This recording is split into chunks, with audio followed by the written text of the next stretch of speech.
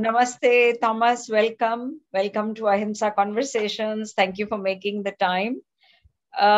So what would be the earliest memory you have of either the concept or the experience of Ahimsa? I think the concept and the experience came together in one package. I have it's a very clear, very vivid, and very inspiring memory for me. The year was 1979. I was 21 years old, a student of philosophy at Helsinki University. And I was searching for ways of life in which my need to contribute to a more just world could somehow be fulfilled. It was also a time of the early time of the new Green movement in Europe, searching for ways to overcome the problems we were facing through industrial growth society, as we like to call it. So this was spring 1979, and in Finland there was a movement which was launched in that spring, which became very important for the formation of the environmental consciousness in Finland. Part of the New Green movement, this was before the party formations. So there was a direct action. There was Koijärvi, that's the name of a lake in southern Finland, central southern Finland. There was a plan to build, sorry for my English, there was a plan or a ditch made to create fields from that lake. You know, it was a bird's lake, very valuable, precious bird's lake, and it was threatened by agriculture development. So some people, some environmentalists from various parts of Finland went there to build a dam in that ditch. It was covered in the press. I didn't know the people there, but I hitchhiked to this site when I saw the first news coverage. And on arrival there, the new arrivals were explained the rules of the camp.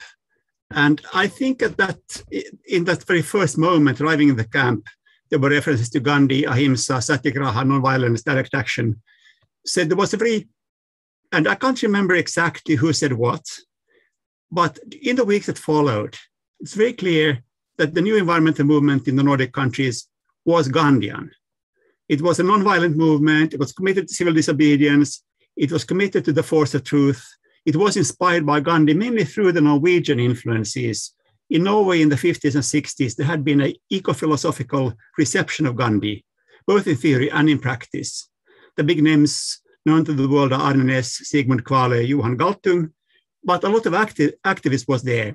And it's quite important, I think, for understanding the presence of Ahimsa and Satyagraha in the Western world, that this influence that came to Koijärvi, that action site, small action site with a few hundred people in South Finland in 1979, that influence came through oral tradition more than through written tradition. The theoretical background was quite strong, but what we learned there together was about Gandhi, about Ahimsa, about nonviolence as a practice. And later on, we would read more about it. So that's how it came to me as one very happy, inspiring package in the spring 1979. Lovely. And this went on, I think, very largely to shape your work ongoing, your later work as a scholar, as a teacher, as a political activist. So would you like to elaborate on that? Yes. So how it shaped the following 3-4 decades of your life?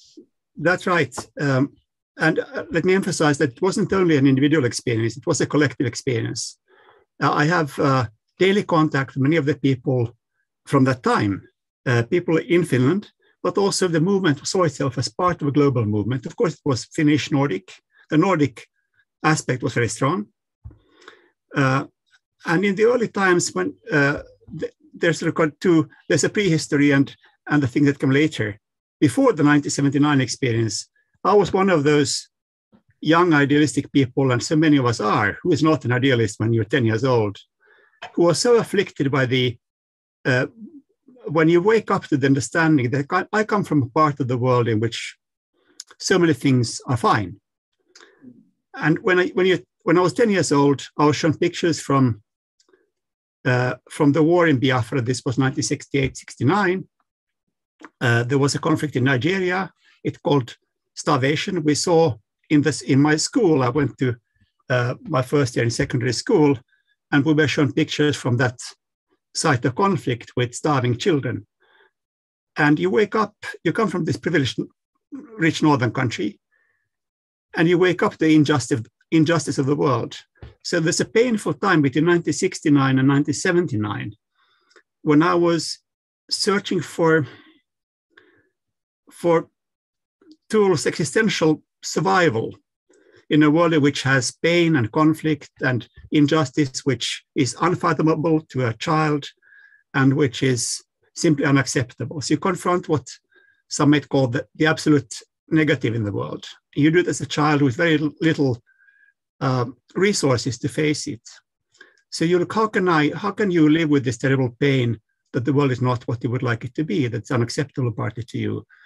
In this search, so there's a period of search between 69 and 79. How can I grow up? How can I live as one privileged white male in a world so full of injustice? And then gradually the things that saved me were theory, which would explain how this is possible. I remember reading as 13, 14-year-old about Johan Galtung and structural violence. I went to the UN association in Finland. There was a woman called Hilkka Pietila, very charismatic, active in the United Nations women's movement. So these people had an analysis of structural violence, which explained to me what the world is like. That's one thing, but they were also engaged. They were education for peace and solidarity. I became part of that, active in that. So I was also given the privilege of having access to people and access to organizations who took it on them to try to change the world. So this was the second exposure to something that was life-saving for me in an essentially fundamental way, that you can have theories which explain what's happening and you can have practical efforts to change what's happening. So I was lucky to be exposed to that in some way and we had in my school, very nice group of friends who tried to, through what we called a day of work to give to the poor, etc. We had all kinds of quite primitive, but existentially, morally, very deeply engaging experiences of the time. And Koijärvi seemed to be the new environmental movement in Finland. It wasn't only about the Birds Lake. It was about changing the way of life in our part of the world to be compatible with global justice. That was, and global justice for the poor in the South, as we then saw it. We had the North-South divide, was on everybody's lips, and we had the human nature divide that humans were and still are, of course, destroying the life conditions of other species and the life conditions of so many poor. So that's the background that made all this so important to me. But then, 79, we had a movement which we thought had a message, voluntary simplicity. It was called in the US, I think, alternative lifestyle, we call it. We had a vision of a change of the way of life, which would be beneficial to all of us. We would have less consumption and more truth, more moral fulfillment. That was the vision. We thought it was so obvious that what the new movements offered was a vision of a better life, more simple, less material, but politically, democratically, spiritually, much more fulfilling. And then the shock, so that was 79 to 83. And the shock was the way the world responded. We thought everybody would come to us, everybody joined just overnight like that. Yeah, the obvious thing was there. It was invented, we thought, no. So the answers are there, so why doesn't everybody come? And then it didn't happen. Not everybody came. And that then became the moment, the need for philosophy for me. Yeah. How is it that not everybody comes? Yeah. Where in this sequence did Hind Swaraj happen? Because Hind I have a Swaraj, feeling that that was yes, a major milestone in this journey. absolutely. Hind Swaraj came twice. It came in the early years, 79 to 83, as an articulation of maybe the best and the earliest articulation that was available to us of what was so desperately needed. Namely, it was a concrete vision of a life in which nonviolence, democracy, and justice, global justice and solidarity can be realized. So that was the political vision that somehow we intuitively shared, but which Gandhi articulated so well in 19. So it was, but it was more like I didn't read it seriously at the time. The serious reading came in the early 90s when I had been 10 years with looking for the theoretical tools to understand why the modern world doesn't change more easily. Why is the modern world so committed to growth when growth is so terribly unjust and so terribly destructive? To understand that, I went to the Frankfurt School, it's called, part of the critical theory of the Frankfurt School tradition in philosophy and social theory. So I went I did my master's in the early 80s on Habermas's epistemology. Jürgen Habermas, second generation Frankfurt School philosopher, pupil of Theodor Adorno, Max Horkheimer, Herbert Marcuse, and these people. So I started work on Habermas. I went to his class to start my PhD work in 1983, 84. So I was in Germany, 83, 84, studying critical theory. And later, that was a time of debate between French and German critical theorists. In France, there was Michel Foucault, there were others, there were Derrida, there was Lyotard. There were, it was a big thing, the debate between the French and the German traditions in critical theory. They were struggling how to understand the crisis of modernity. That was the concept we learned.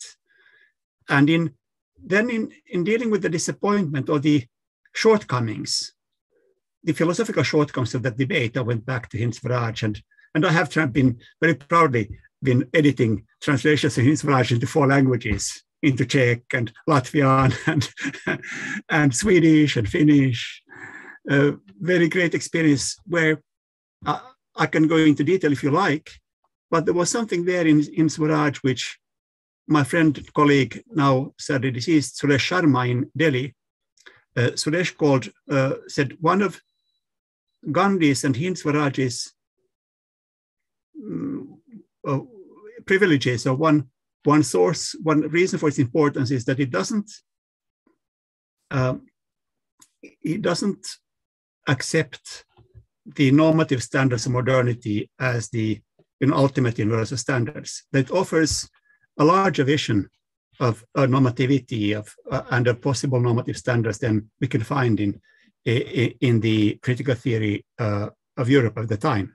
So that was in that range of search and attention, how to overcome the limits of the best critical theory we had in Europe at the time. In that framework, Hind Swaraj had a place, and also Wittgenstein, Ludwig Wittgenstein, my early philosophical love, also came back to me in the same time, the search to overcome what I saw as some bottlenecks in the development of the critical theory modernity that was needed from my perspective in order to understand why the movement for Ahimsa, for nonviolence, for solidarity could not achieve as quickly and as much as I thought in 1979 would be natural, inevitable, and very happy for all of us.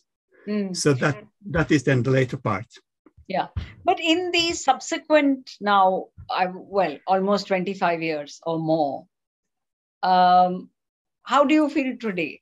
Because I'm aware of how deep an impact this discourse arising from Hind Swaraj had on groups of activists, I think, in the Northern world, not just limited to Finland, because as you said, it's been translated into so many languages. But where do we stand today? is there a greater acceptance and a greater, kind of taking as a foundation stone the need for a non-violence anchored both theory and practice? Or has that not happened? Or what has happened? I don't want to limit the question to a yes or no. Yeah. Well, that's a difficult question, I think. Already at the time in 1905, is that the year? Or was it 1909. 1908 or 9, yeah, November, December 08, that's right, and then published in 1909. That was the voyage in Kelowna Castle when Gandhi wrote on his way back from London on a voyage. He wrote in Swaraj. Already at that time, and all through even 100 years before, there's a tension in the modern world between the ideals it pledges, justice, respect for everyone, respect for life, and the practice, which so often becomes so destructive. So the gulf between the world that promised to us and the world that we have was very great already in Gandhi's time. What the British, what you could find in the Gospels, the moral standards you could find access to in the Gospels, accessible to the British, to the colonialists, and also the theoretical foundations for a democratic way of life was there in Socrates already. Gandhi read the Socratic apology in Britain in 1890s. He read the Gospels. So he knew that in the Western world, maybe in all cultures, that's one of Gandhi's geniuses, that you could see in all cultures roots of a morality which allows us to respect all life and allows us to commit to non-violence. You could find this also in the Western world. You could find these standards. And the gulf between what those standards imply and what happens in reality is so huge. And that gulf, I think, is bigger now. It was bigger in 1979 than it was in 1908. And it's bigger now than it was in 2021. I have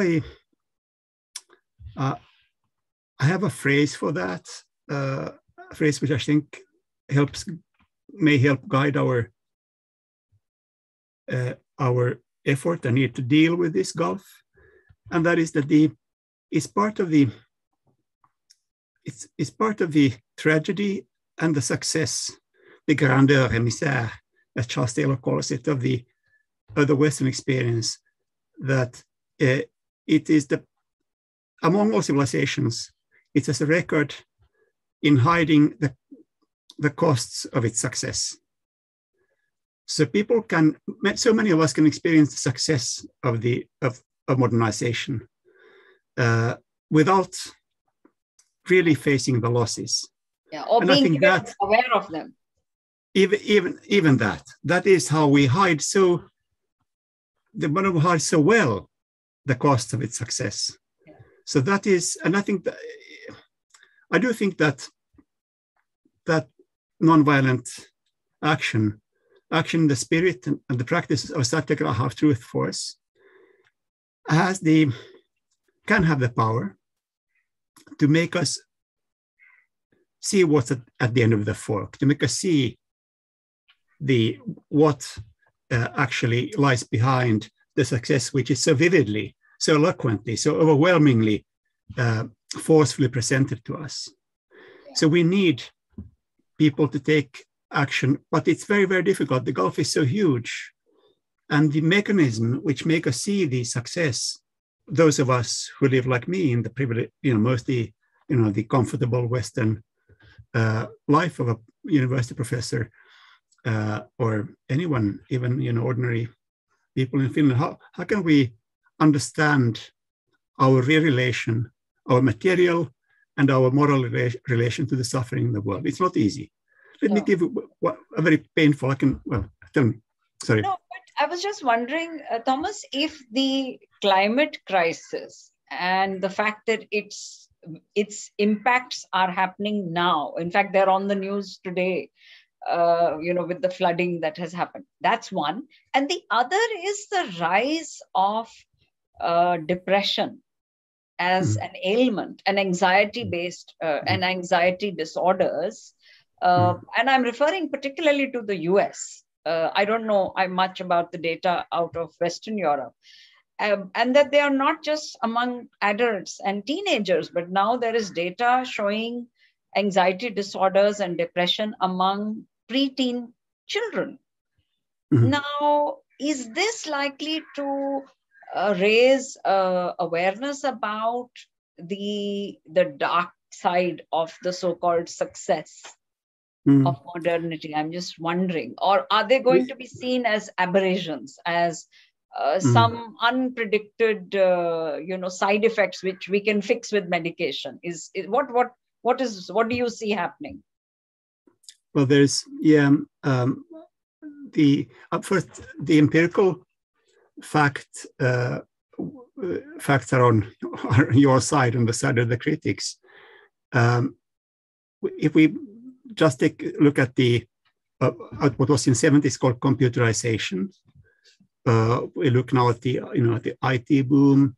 It is an empirical fact that depression and time spent in social media, on Facebook and Twitter and Instagram and this TikTok, etc., that there's a correlation.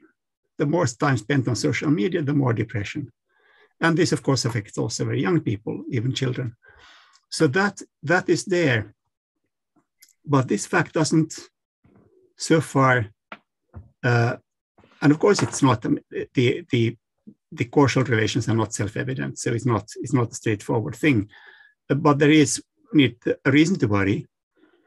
But there is, at the core of the Western experience, is a very strong resistance to see that relation as important. There's a very strong, and I think it's grounded in the fantasy of technology as solutions to problems, as bringing solutions to problems.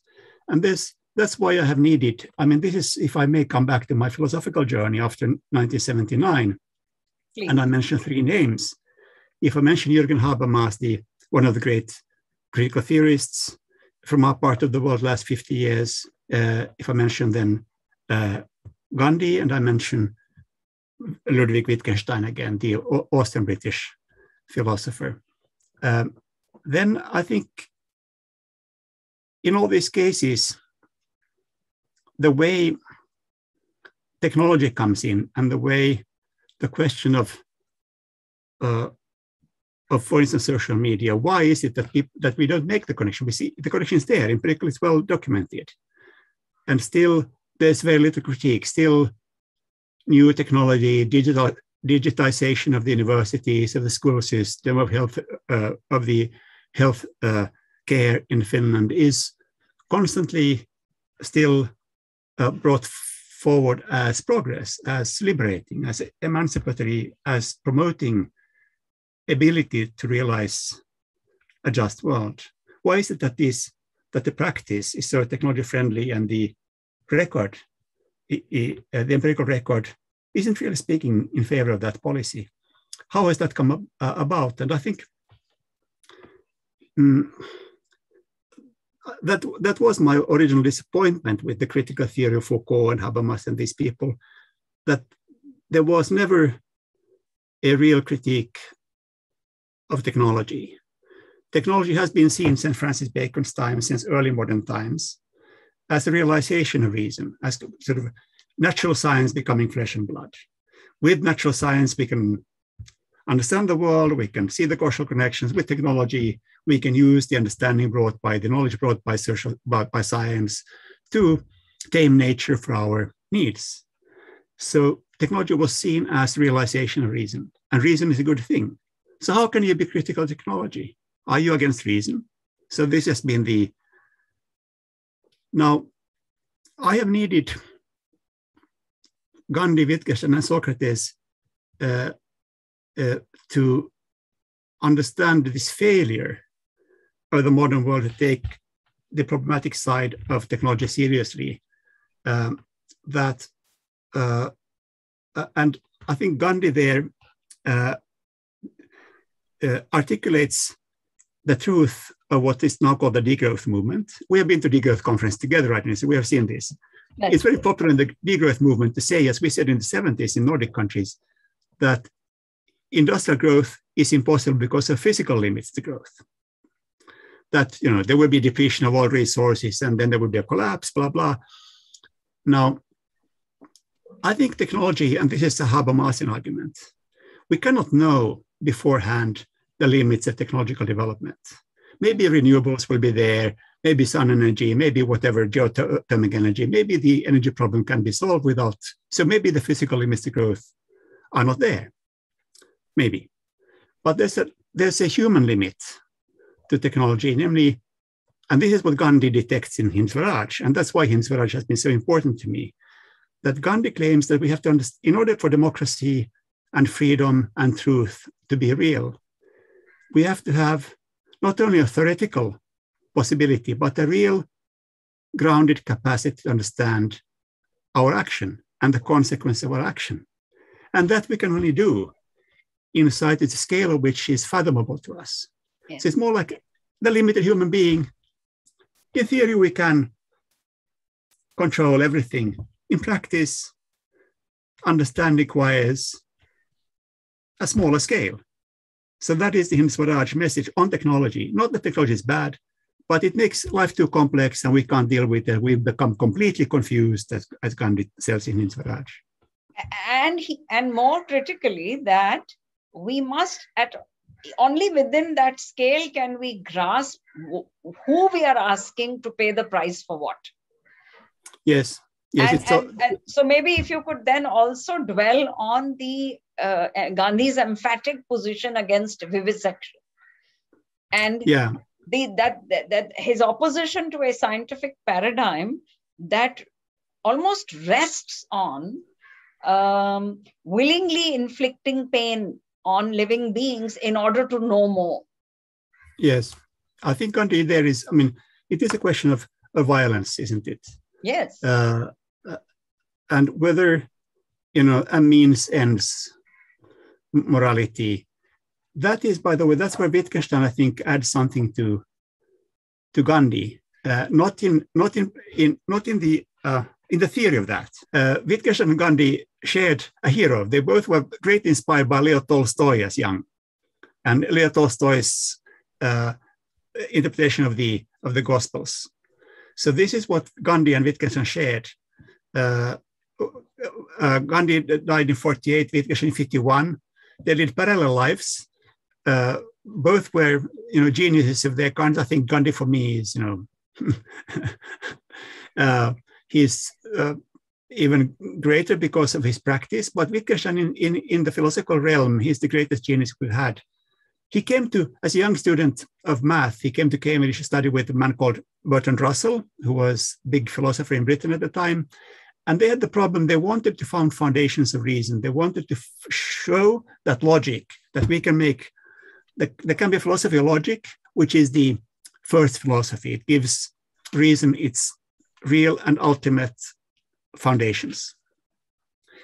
What Wittgenstein gradually, to make a long story very short, what I think happened in Wittgenstein, as he became the star pupil of Russell. He wrote out a book in 1921. He was a young man, a book which made him, you know, the philosopher of the century. The book was called Tractatus Logico-Philosophicus. He thought he had solved all the problems of philosophy.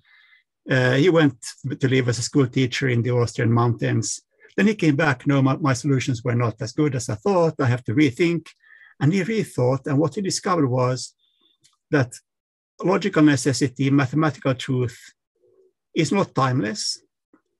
The deepest forms of necessity, the deepest forms of reason and truth are not to find in some eternal realm of math. They're not defined in the laws of nature. The most foundational, the most basic, and the ultimate sort of form of reason is there in human conversation. It's in what we say, in how we can agree, how we disagree, how we try to understand each other. That's where reason and freedom and truth are alive. And this is something which Gandhi shares. When Gandhi explains why he wrote Hind Swaraj in dialogue. He says, because in the Jain tradition, which he through his mother grew up with, he was told that whenever you have a difficult problem, deep problem, then you need to use dialogue. And dialogue has to be dialogue with the other. Gandhi wasn't always on the ship from London to South Africa in 1908. He wasn't in a real dialogue with other people. Also, Wittgenstein also wrote in a fictive dialogue. But in the case of Gandhi, in the case of Wittgenstein, the experience is that to understand what I can believe in, what I can commit myself to as truth, I have to converse with the other. And in order for that to be possible, the other has to be free and respected as a free being, equal to me. So this is the connection with the search for what is true, with freedom and nonviolence. Because only in a conversation with nonviolent can the reminders, the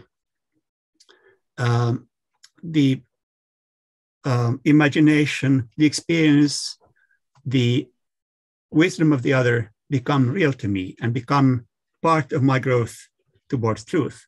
So this is what Wittgenstein discovered, the dialogic nature of truth and its intrinsic connection to nonviolence and democracy. And that was there also in Gandhi. So this is what they share.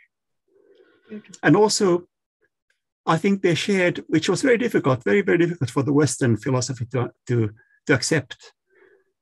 This may be the most difficult part. I call it the Pyrrhonic part of Wittgenstein's and Socrates and Gandhi's philosophy, because there was a post-Hellenic philosopher called Pyrrho, who thought that philosophy at its when it's radically committed to reason, it understands that the search for truth is never ending, that what we achieve is deepening understanding, it's not a fixed truth. So there's always room for more deepen, for more broader, for new impulses. And that's also why we need the other, and not only one other person, we need a community of equals that can search for truth together. And in this community, that's Wittgenstein. And Gandhi adds, the life has to be simple enough so that our search for truth will not be burdened by all kinds of mad things which we don't understand. That's right. So technology will make us mad. Yeah. You know, we can't understand. When I have my whatever, this computer, you know, and we know that the rare earth metals in this computer that I use to talk with you, it comes from the Congo. I don't understand these people. I'm completely at a loss who I am, who is using this technology. Yeah. So that was Gandhi's great contribution, I think, that technology has to be simpler. And that then it's a very, very far, the distance between the world we need and the world we have is unfortunately very, very great. So that's our struggle. That's right. That's our struggle.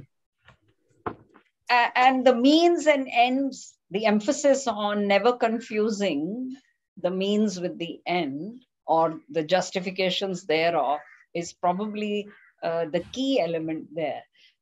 So I was thinking, Thomas, from this grounding, I was wondering that isn't it this grounding that is enabling you and empowering you in a sense to persevere as a political activist in a world definitely your neighborhood. Let's just talk about your neighborhood, but certainly that's true of the world also, where things have actually gone quite contrary to what most of us expected 20 years ago. Yes. Because when you say, and I completely agree with the need to dialogue with the other, and yet I do feel very overwhelmed sometimes when the other is somebody who is almost advocating mass annihilation of certain sets of people that they find to be unpleasing to them or, unworthy of cohabiting in the same society as them. So how do we deal with that? I mean, how are you struggling with that as a political activist? Yes.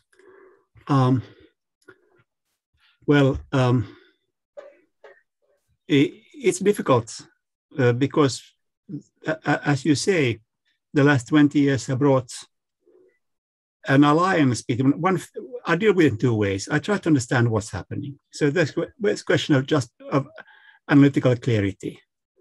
Then there's a question of practical intervention. And in both, we have to humbly admit the limits we have.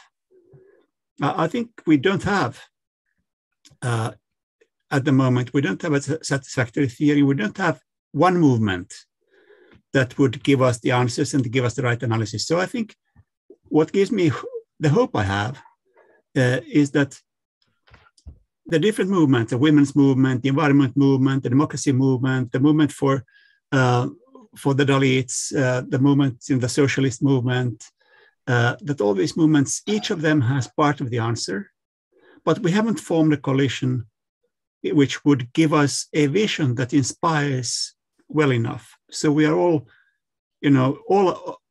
all are weak and small, but we can still, by intensifying the cooperation and the search together, we can try to learn more. So that's one thing, that's the practice. And in the practice, I think what has to be, the analysis is that we have a very surprising, very sad, successful coalition between the authoritarian, fascist right, the racists, with the market fundamentalist right. I have all kinds of things to say about that. I just want to note that it's an empirical fact that that coalition formed first in 1990s in Italy by Silvio Berlusconi in our part of the world. That coalition between market, mad market fundamentalists and very violent fascist tendencies. That coalition is strong, appeals to people because that coalition seems to offer to some of us a way out. Most will die, but we can have a dignified life. That is the promise. So the larger promise that all of us could flourish, that larger promise seems so impossible. Our vision of how to provide flourishing life for all, the visions of the ecology movement, the women's movement, has been too abstract, too theoretical, and doesn't grip people. So I'll give you one example of how, the experience of truth, which I would like to undertake. I've done two big experiments the last 20 years. One has been the World Social Forum, which has been an effort to bring movements which all have something to offer, and none of the movements can offer enough. Bring them together in conversation, learn from each other. That's one experiment. The other experiment, which I'm proud to be engaged in, is the experiment to take the social democratic movement of the north of Europe and especially Nordic countries to this age. In 20th century, the social democratic Nordic countries were quite good at the national level in combining justice and prosperity. At the global level, it has not happened. The social democratic movement was pro-industry, pro-growth, and has failed to deliver globally satisfying or promising solutions. But the ideals are correct. Democracy, social justice are, for me, remain precious ideals. So the question of bringing in the ecological and the global justice issues into the Nordic social democratic tradition, that's my second experiment. And how to do this in practice? Well, this morning I was having conversations with my friends from the movements here, both social democrats and Greens and feminists, what we can do. One, we don't have quick answers. What we know is we've had the last few years, we had Extinction Rebellion, a climate direct action movement, which is trying to wake people up to the reality of climate change and its threats. Now, this movement fails to appeal to the majority of the people. We appeal to some, but we don't appeal to the majority.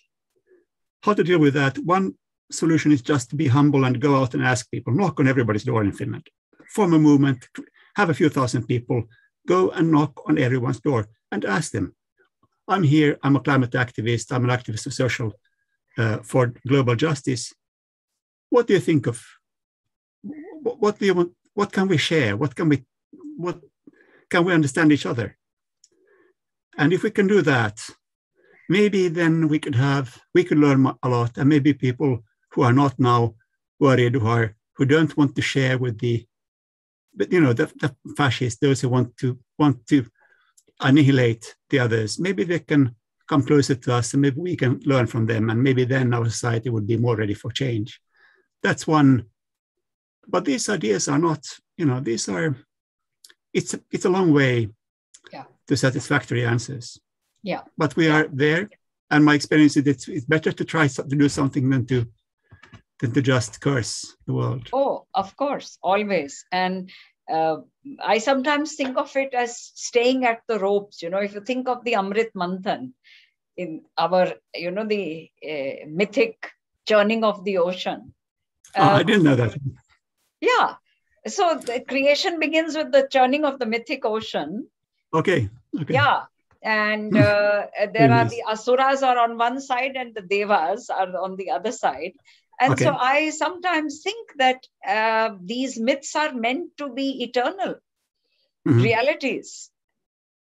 Because in some way that churning is perennial to the extent that as a species, we are always churning to bring forth our better self. And in the process, all sorts of stuff comes to the surface.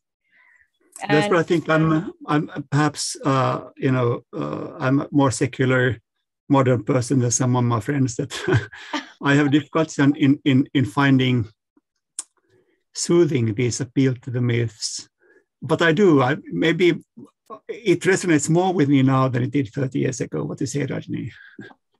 Well, look at it this way: whether or not we refer to any mythology, I find it very energizing that the degrowth community translates itself in Africa as Ubuntu, which I'm told means that you are, therefore I am. Yes. In Latin America, that's a nice translation. That's the one I've always seen in those circuits. In Latin America, it is buen vivir, the good life. Yes. Where the good life means, I think, what Gandhi meant. Yes. In terms of clarity of purpose, scale, and fellow feeling. And in India, the word they find, the equivalent word they are associating with degrowth is sarvodaya. Yes. The well-being of all. Yes. You see, yes. No, you were going to say something. No, I agree with that. And it's important to say sarvodaya. You're more alive to the Gandhian tradition than I have been. I've been using Swaraj in that place, but I think sarvodaya may be better. Yes, I didn't. Because sarvodaya is not possible without Swaraj. Yes, and without Ahimsa. That's right. And Swaraj is not possible without Ahimsa. How, in closing, Thomas, what would you like to share with young people who are already on the journey in some way or the other? And sometimes they do feel daunted. Yes. I would say I think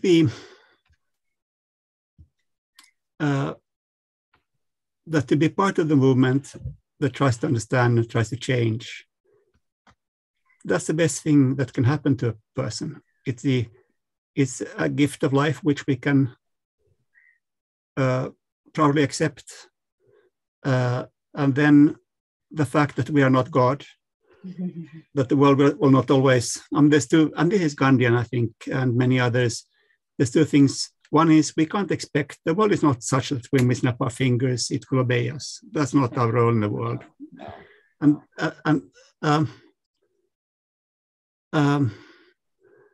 And the second is that there is hope.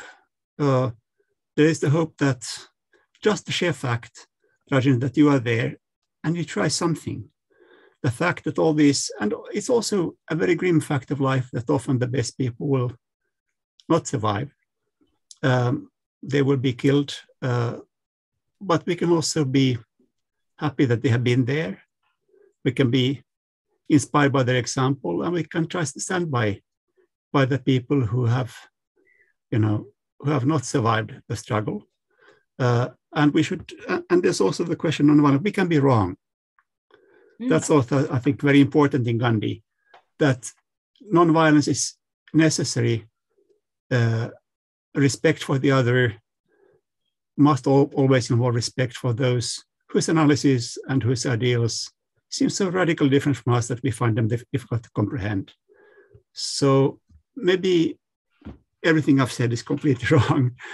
So only by facing the other nonviolently can I hope to learn more and see my limits and my mistakes better. That's one part of the journey.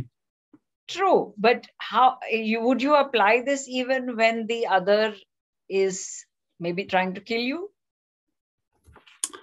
Well, I think there again, I haven't been in these situations, but some of my friends have. And I think, I don't know what to say. I'm inspired by one of Gandhi's responses when he said that if you don't have the strength to fight the violent opponent non-violently, maybe you have to use violence to defend yourself. But that's always your weakness that will then be the explanation, not your strength. But right. It's difficult. It's not a question I'm very good to address because I have not faced those situations. I mean, in another part, my life is not like that. Yeah. Fortunately, I suppose, or of course. So other people will be. And yet you inspire so many people through your teaching and your political activism, Thomas. So would you like to make a kind of a closing comment? Yeah. Let me say, well, one thing, we do, this morning I was reading Immanuel Kant, the German Enlightenment philosopher. He has an essay called Zum ewigen Frieden. It's about the eternal peace.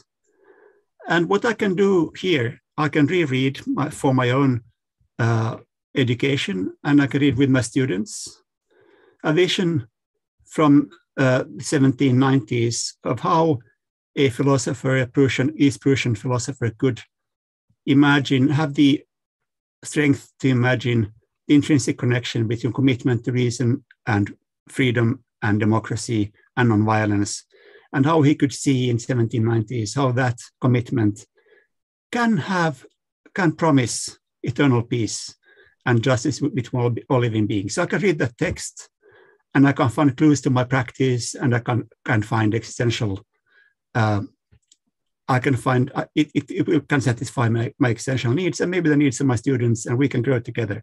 So that's one thing we do. Absolutely. And never underestimate the power of this, because we don't know which of your students may be another Gandhi. That's right. And we need not only Gandhis, we need also the ordinary workers who will do the political workers, the teachers, who will have and keep the ideas alive. And this happens every day. We must also remember that we don't know when. People are complex beings. Yes. So the idealist side, the search for truth, the search for nonviolent community is always one aspiration people have. And when space can be created for those aspirations to flourish, then things can be better. So I think there is hope, even though we must face it that today many things are difficult. Yeah. But hope is there, and people can grow, and we can grow together. So that's what we can hope for and what we work for together. Thank you so much. Thank you, Rajani. Thank you for doing this.